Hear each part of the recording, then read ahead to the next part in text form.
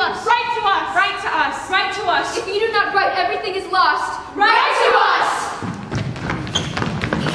So we are doing Letters to Sala, and this show is about a girl who was in the World War II camps, and it's about her. She received letters and she wrote letters to family members and friends throughout her years in the camps, and then years later her daughter is given the letters, and her daughter goes through the letters and is discovering them and wanting to share them with the world.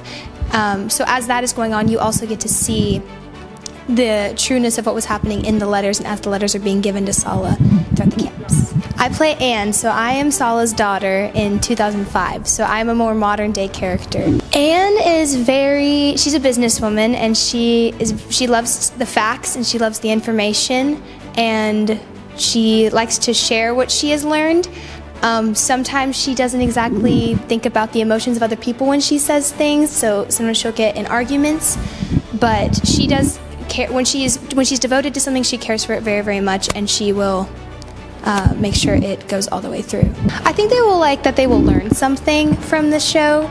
They'll get to hear and see what happens in the camps, and they'll be able to realize, and I don't know how much information they've already known about what happened, but this will add on for them. So actually all of the letters, we all hand wrote letters and stuff like that. So all of the letters are actually written, and the set is so amazing because it will grow and it will build as the show goes on. And then you also have like your two houses that reflect of the modern family and the old family, which is really, really cool. And the whole look of it is really, really amazing. So you should come see this show because we've worked very, very, very hard on it. And this show has really pushed us out of our like little comfort limit.